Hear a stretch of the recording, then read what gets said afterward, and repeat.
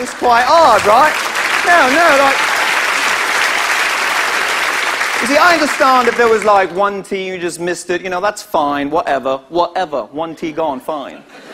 But when there are two T's, you just skip over them like, that's just rude.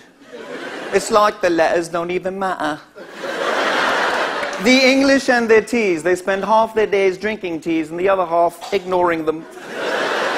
But every accent has a weird relationship with one letter. Like the Russian accent. The Russians, they take the letter Y and put it between every other letter. Take any sentence, like, this traffic is unbelievable. They would say, this traffic is unbelievable.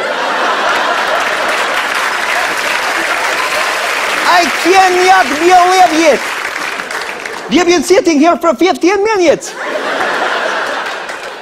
The Israeli accent, it's the letter M. They take M's, put it not between every other letter, between every other word. I want them to go to get and what do you want, a bag of M&Ms? What the hell are you talking about?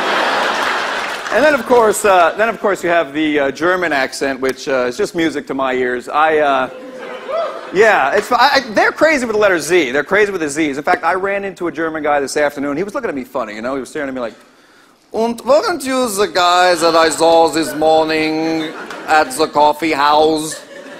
And I was like, how do I get out of this? I'm terribly sorry, but this must be a case of mistaken identity. Thank you, guys. That was fun. Thank you.